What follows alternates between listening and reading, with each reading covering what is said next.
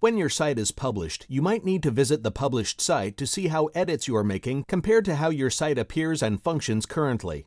Remember that edits you make to the site are not live until you click the Publish button. To view your published site, click the triangle next to the Publish button. Next, click View Published Site. A new tab will open with your live published site. There are two primary differences between this process and previewing your site as described in a previous lesson.